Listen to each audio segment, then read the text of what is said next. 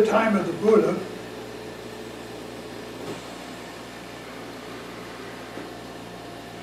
people began going to him, asking for him to be their teacher.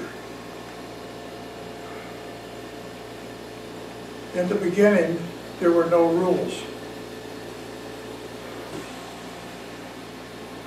It was quite understood that when one left home, one basically left everything they had. So the Buddha did not have to enumerate upon this. In other words, with those first disciples, he did not tell them, you can't have a girlfriend, because the ascetics have given up those pleasures. And he did not have to tell them that they did not need to have money, because there was nothing for an ascetic to buy. Typically, ascetics in India at that time, and even today, will wander off into the forest and the only clothes they have are the clothes on their back. Which means after a while they become very, very dirty. And after a longer time they begin to rot until we get to the condition of a senior ascetic who is usually pretty close to naked.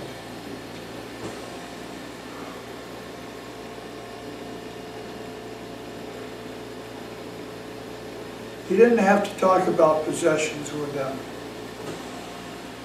And it was basically understood that an ascetic did not eat a lot of food, that they ate just what was necessary to exist.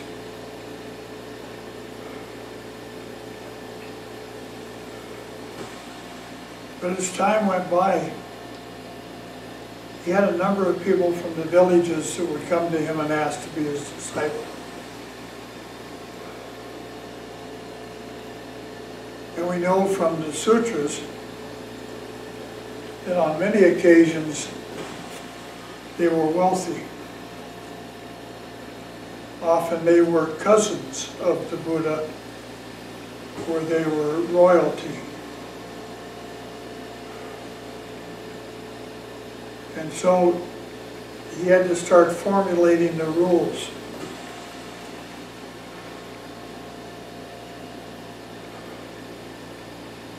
The typical ceremony at the time was someone come to the Buddha and they'd say, Master, I want to be your disciple. And the Buddha would look at him and try to look into his heart. And then he would tell one of his disciples he already had, now you take so-and-so and you get some robes for him.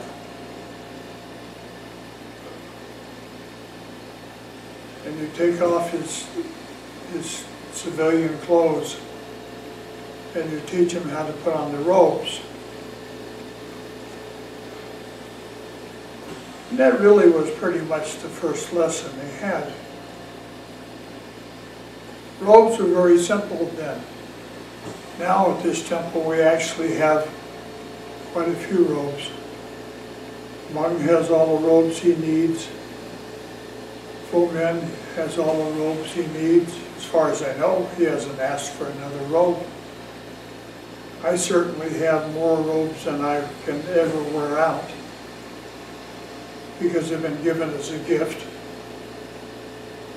But in those times, the Sangha gave the new novice a gift. Now these robes were not like the clothes we wear.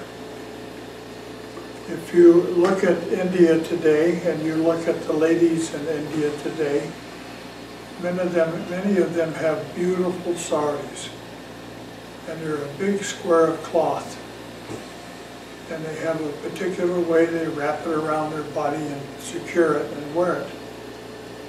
That was the customary dress of the time,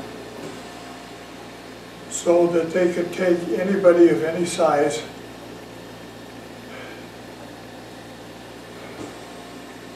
and give them a robe to wrap around their body. And they had different articles of robe. One of the things they had was like a skirt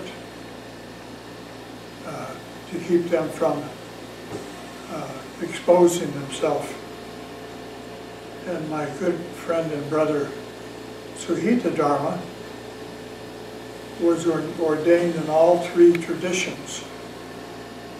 And when he passed away, some of his robes were sent to me, which I in turn gave to the monks who were at this temple at that time. And one of the things he had was his Theravada robes.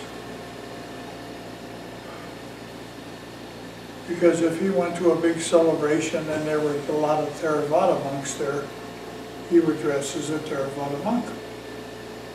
And he had taken this one piece of cloth, which would be wrapped around the waist and tucked.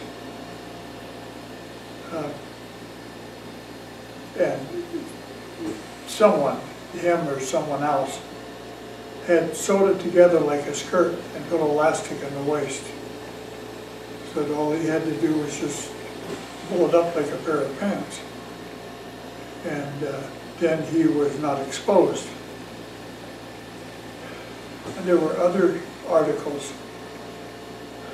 All the monks had one of these square, they're all squares of cloth, or rectangles of cloth, that they could use as a towel when they went into the river to wash. And I was pleasantly surprised many years ago to find out they had a handkerchief so they could roll their nose. And so they had all of these different articles that were necessary. They had a ground cloth, and the ground cloth was so they could, another rectangle, so they could sit on the bare ground without getting dirty. We have a variation on that in that we use these rectangular cushions to give us a little cushion against the hard floor. But the monks would just simply sit on the ground with this ground cloth. And for the most part, the Theravada monks of the Theravada countries, which are Cambodia and Laos and Thailand and Sri Lanka, they dress pretty much the same.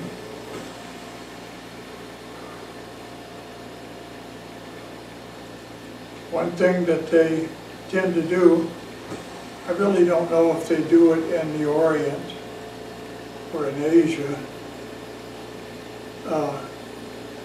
but when they come here, they tend to wear some sort of shirt on the top half of their body, because otherwise they always are partially exposed. And so some of them will wear a yellow or an orange t-shirt.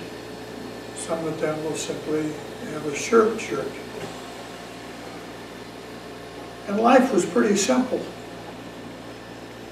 except almost from the beginning, we had nobility that would go to the Buddha and say, "Master, I want to follow you."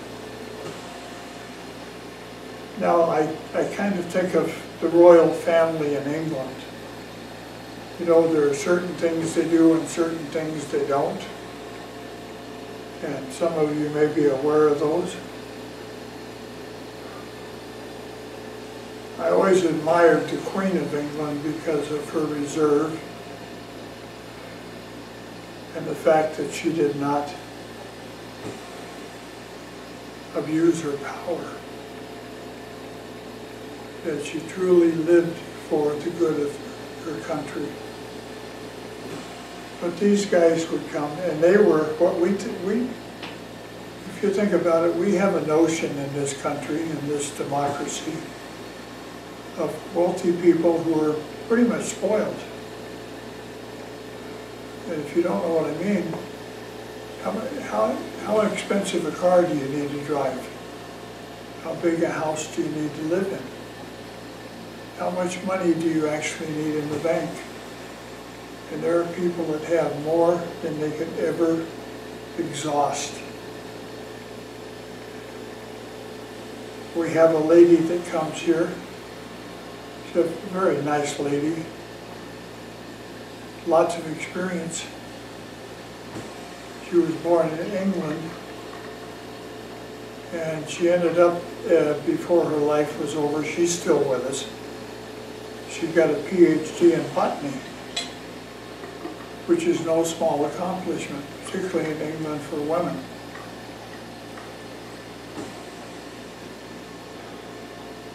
But sometimes she complains about her finances.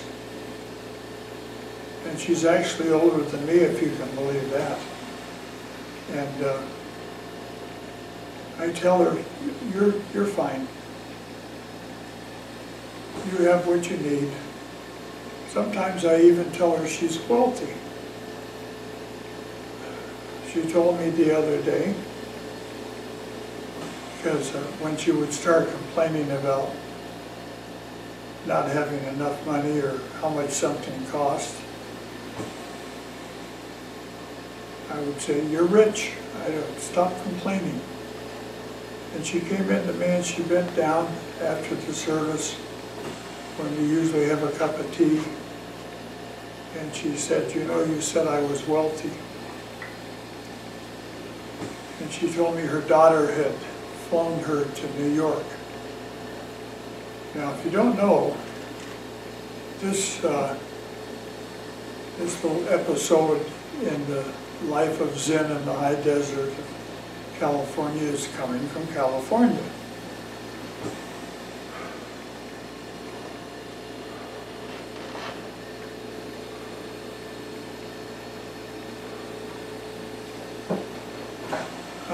So those who are wondering why I'm sounding so weird and breathing so, I had to go back to hospital for quite a while, and it's still taking me a very long time to recover from the last hospital visit. 6 weeks now? Yeah, 6 weeks. So if I found exhausted and this and that, that's because basically I am. And I haven't been at services for the last 5 weeks, 4 weeks, because I can't go very far and I run out of oxygen. Well, we had a fundraiser yesterday, which I could not go to. It involved 6 hours of driving and 3 hours of sitting. And as you can see, I probably wouldn't have done very well if I went. We'd have had to call one of those special vehicles with a light on the roof to take me home. Whew. So these guys didn't quite understand what was going on. They truly felt that Siddhartha Gautama was a holy man. But they didn't really understand what he had gone through. They just knew that he was a holy man. In India, they believed in holy men. So the Buddha had to start telling them how to act. Very much like a child. And out of this grew the idea of having a novice. Because to ordain someone in the Sangha, and they don't have a book of rules. They could easily break the rules because they have to memorize them.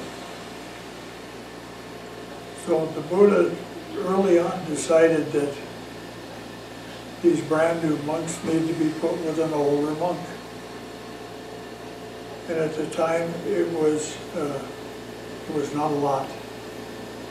He might put these brand new monks, brand new shaven heads, with an older monk to be his master. And that master might have 2 or 3 monks. And he was given the task of teaching that novice to teach the teachings of the Buddha, what the Buddha taught. And so, slowly over time, it got codified. And most Buddhists know most of the important rules. One rule is no girlfriend. Another rule, I know it seems obvious, but you cannot kill. Certainly cannot kill a human being. If you have a girlfriend or you kill, you have to leave the Sangha. You can't stay. No theft. From the very beginning, these monks did not really own anything. They were allowed to carry a few things. Besides their clothes, they might have a small bag or box, and they would carry a needle and thread. They could carry some medicine for when they got sick. Not very much.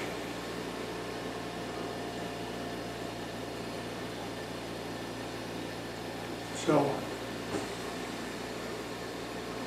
cannot accumulate wealth, cannot take what doesn't belong to you. A scholar, some 30 years ago, looked at this problem, probably got a PhD for doing it. How much could a monk have before he was in trouble? Well, monks could have a few cents, but he determined about a quarter. If they stole a quarter, they had to leave the Sangha. If they stole the dime, they had to admit it and say, I have committed theft. And you would have to do this with the senior monks in the Sangha. And we have what we call grave offenses. And those ones I've mentioned are the grave offenses because you can be asked to leave forever. Now, there's a funny kind of tradition that's grown up in the Theravada, and that is that you can stop being a monk for a while and come back. And I never ever can remember whether it's 5 or 6 times. And every time I mention this, I say that, and I wait for one of my students to go, oh, it's 6 times. Oh, no, it's 5 times. But it's a couple of times. We have this very unique condition. I don't know that it exists any place but in Thailand, that every male, every man, one time in his life wants to be a monk. Now they could be a monk for 2 weeks. And I asked a good friend of mine who was a Theravada monk, I said, isn't this confusing for people? That they have this monk and he's a monk for a couple, 3 weeks, but he's wearing the robes and he has his head shaved and blah, blah. And he told me, he said, no, in Thailand, everybody knows who these are, and they have a special name for them. I don't know what it is. But temporary monks would be the translation. That they're temporary monks, they're doing this just for the holiness of doing it. They have not taken lifetime vows.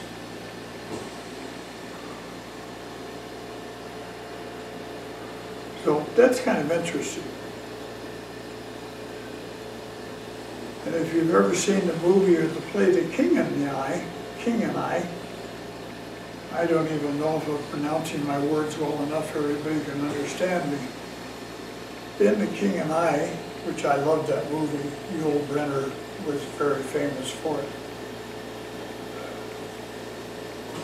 The king of Siam, which is Thailand, would go and become a child monk for a while and learn about Buddhism, because Thailand has a state religion, which is Buddhism.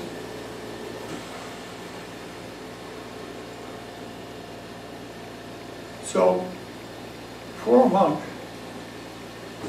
there are very grave rules that have to be followed. Then there are very serious rules that have to be followed. And there are very light rules that have to be followed. And I'll give you an example of each one. The grave rule I've already talked about. The most grave rule is to take a life, a human life. The serious rule, which is my favorite one, and I always mention it, is to go behind the bush with a girl. And in that is a great lesson my master ticked in on.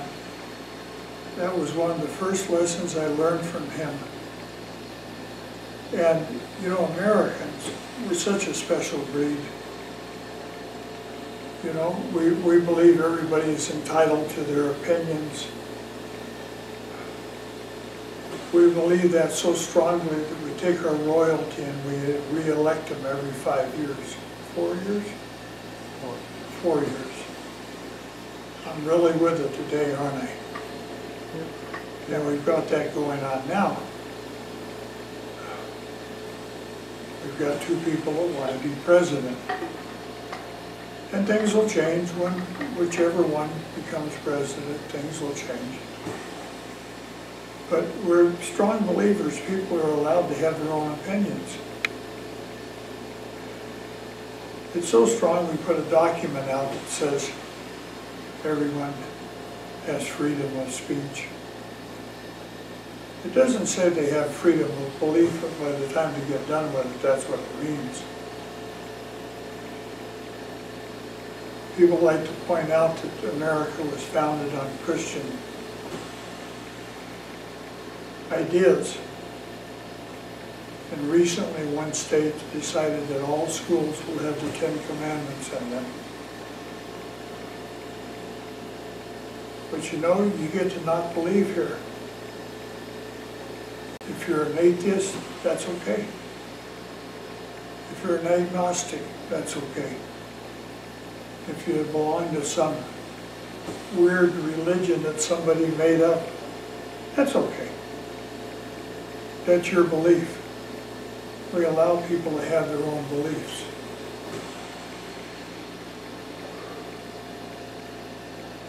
Well, what is this business about going behind the bush? The Buddha said, and this already happened. Almost every one of the rules, we have a story that goes behind it to explain why there's a rule. In other words, nobody knew there was a rule because nobody had ever broken it. And then the Buddha said, oops, I better tell you, you can't do that. And this is because someone came to the Buddha and said, hey, Bob just went behind that bush with that really pretty girl. Now, just because you're celibate, which is what happens with monks, they don't have girlfriends, it doesn't mean that you don't realize that girls are pretty, or women are pretty, and that you don't appreciate it. It means you can't do anything about it. And he said, Bob went behind the bush. So the Buddha said, Bob, come on over here. What were you doing behind the bush with that girl? He said, oh, Lord. She asked me about what you taught. She was very, very shy. And she wanted to know about the Four Noble Truths, the basic teaching you have. And the Buddha said, "Why did you go behind the bush?" And Bob said, "Well, she's shy. And she didn't want to know people to know that she actually had to ask questions." And the Buddha said, "Don't do that." They got everybody together. And the Sangha, which is all the collection of monks, and later monks and nuns, have lunch together. They only have one meal a day. And the Buddha said, "I've got a little announcement to make. Do not do anything that can be misinterpreted." Now Bob over here went behind the bush with the girl. You all know the girl, she's very, very pretty. And I told him, don't do that. If you need to talk to that girl, do it in the open. Because people will, their imaginations will start going. And they will start thinking that you're doing something with that girl. A little time went by. Bob's talking to that girl again. Gosh, she's a good looking gal. And he's standing on this side of the bush. But nobody can tell what he's saying. They see his lips moving. And they see the girl, she's nodding and she's going, yes. And Buddha says, okay, these kids are going to drive me crazy. And at lunchtime he said, all right, come on guys. We got to have a new rule now. And you can thank Bob. Well, what did Bob do? Well, Bob, you know that pretty girl? Yes. Well, she came to Bob and he said, we got to stand on the other side of the bush. But nobody could tell what he was saying, because he was talking in a very low voice. And he could have been arranging to see her at night when nobody could see what was going on. So from now on, if you're going to talk to a girl, you have to have another monk with you. You have to have a chaperone. Therefore, you won't make any mistakes. And so we got a new rule.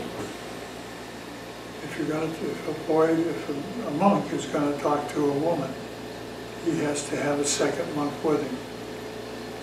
Those are the serious rules. Then we get into what I call manners. And Emily Post, remember she wrote a book? I had one in my library, I just got rid of it. I figure nobody looks at it anymore about what good manners is. And you got to remember, some of these were really kids. I mean, kids, very young, teenagers.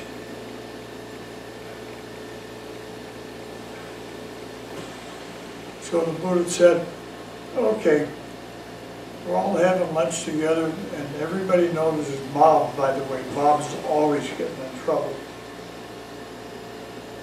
Someone came to me and complained that Bob is always looking in his bowl. Now, one of the articles that a monk had was a begging bowl. And they come in all shapes and sizes today. In some Theravada countries, they're as big as this bell. In the Mahayana, they're not so big. And there's rules that follow with these. Now, the Buddha had already told them, all right, look, when you go into the village and you beg for lunch in the morning, don't tell them what you want. By the way, that's a major rule. Do not tell them what you want. Just put your bowl out and recite what I taught you. You can recite the Four Noble Truths over and over again if you want to. But don't look at them. Why not? Don't make them feel guilty if they don't have really good food to give you. If you go to the door and you stand there and you chant 3 times and they don't give you anything, move on. Don't stand there and harass these people to give you whatever they got. Now, what monks were getting was what was left over from the meal the day before. And he said, when you get back here, don't look in each other's bowls. You know? Bob is always looking to see who has steak. Because at that time there were some monks that tried to be vegetarian. Bob wasn't one of them. He'd look in the bowls, oh, look at that. Oh, what a delicious looking piece of beef. And the Buddha said, don't do that. Eat whatever's in your bowl. Now that's one rule that has changed, by the way. But that's a minor rule anyway. Is that now there are a lot of places, they go collect the food and they bring it all to the kitchen and they put it on the table. And they put meat here, and they put vegetables here, and they put rice here, and they put fruit here, and the monks just go and take whatever they want. You only get to go one time. And the Buddha said a very important rule is, once we had a full Sangha where we had women in it, the Buddha had to say to the younger disciples, you are not to spit cherry pits at the nuns. Apparently that was a favorite activity of the young monks. And those are good manner rules. And there's a bit of a formula. If the more serious the offense, the older the monk you have to go and confess it to. Sometimes you can confess it to your teacher. Sometimes you're required to have 5 monks there. Sometimes you're required to have everybody there.